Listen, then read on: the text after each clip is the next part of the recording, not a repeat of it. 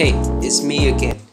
It's been like 2 months since the first devlog of my football game, so welcome to the second part of it. Just to recap, I'm making a online football game and currently we have a bean, a ball, and a lot of bugs. In this episode, I'm going to create the multiplayer system using Photon Pun 2.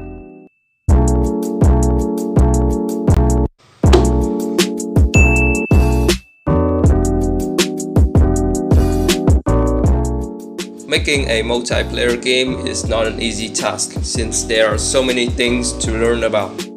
That's why I chose Photon Pun because it can be easily set up inside Unity. I also found a series by Blackstone Pros about Photon and it helps me a whole ton. Okay, so I made this test menu screen. You can enter a nickname and connect to the server. Then you can create a room or join an existing room. After that, the names of the players will be displayed and the host can start the game. So yeah, it's pretty cool. Enough of the multiplayer part for now. I've noticed that our current gameplay is quite boring, so the next thing to do is to make the game more interesting. First, I made the power-up spawn randomly around the map. I might have made the spawn rate too high, and now the power-ups are literally everywhere. I also replaced the text on the power-up with its own icon to make it easier to know which is which. Well, except the strength boost, since no one cares about it anyway.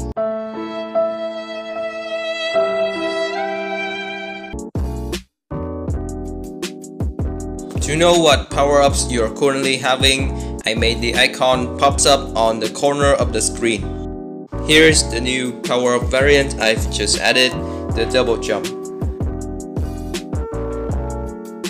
And when combined with the jump boost, this is just so OP and you can jump large distance, so I might consider nerfing this in the future.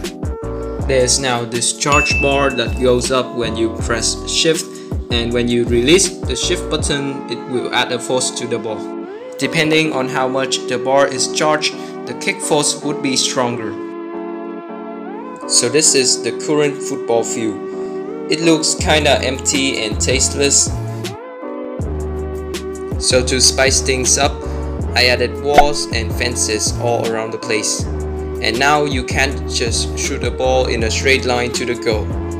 I think it adds a bit of strategy to the game.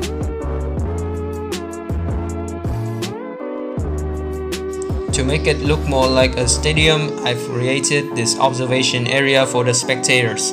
In the game, they will be spawned randomly on the seats and have random animations to look like they are cheering the player. I think it makes the scene so much more alive now. I learned this trick from Potty Pants, who is developing his boxing game Punch a Bunch. I also replaced the goal model with a new one because, well, I mean, I don't even have to explain it, just look at the current one. Bruh. Okay, it's time to actually implement the multiplayer system into the game scene. Fortunately, Photon can handle most of the complicated networking stuffs, and when it comes to spawning objects or syncing the positions of the players in the scene, it's rather simple.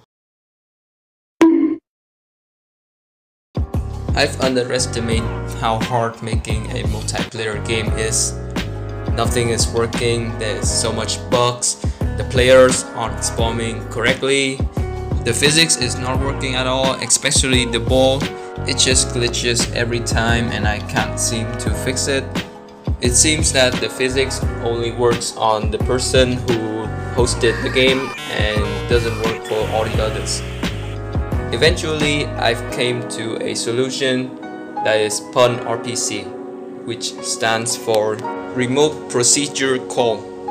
What does it mean? I have no idea, but it can call a function on a different client's device. So I can just send a RPC to trigger the kickball action on the host's device, and it will calculate the velocity of the ball for the other clients. And this is the end result. The process was really challenging and time consuming, but I think that everything came out pretty nicely and we now have a sort of playable game. As you can see, both players can move freely around the scene and interact with the balls as well as the power-ups.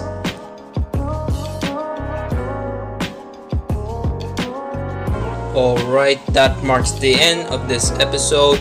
I really appreciate that you are still watching until this point. If you enjoyed this video, please consider leaving a like and subscribe to my channel. That would help me so much. Also, my summer holiday ended and I'm back to school. Yay! So it's really hard to keep up with the schedule of producing new videos. Anyway, stay tuned and I'll see you guys in the next devlog. Thanks for watching and goodbye!